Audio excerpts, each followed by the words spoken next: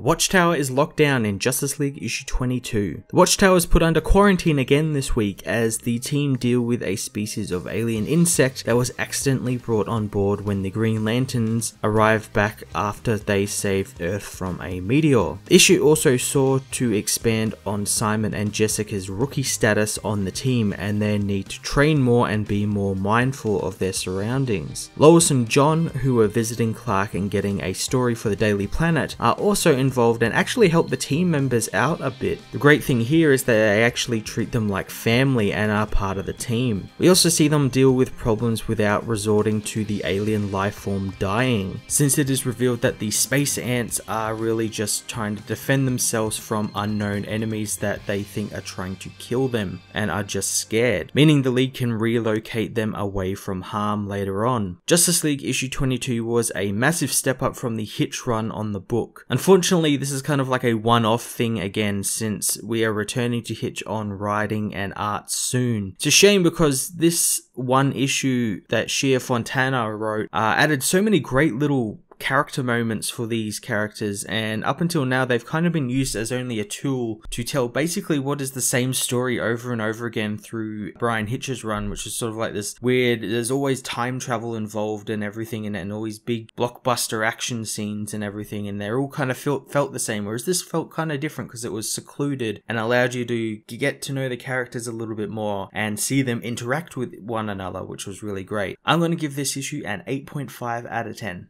Well, I hope you enjoyed this review. I hope you'll check out my other reviews of comics out this week. You can also catch myself and Joel from Cape Joel in our weekly podcasts, Cape TV and the Comic Multiverse, over on his channel, the Weekly Pool Archive channel, and on SoundCloud. Links to them can be found in the description below. Also, you can follow me on Twitter and Facebook, and if you're feeling a touch generous, I have a cyber tip jar set up. Just follow the links below, and until next time, I am Matt of the Fortress of Solitude, and I will see you in another video.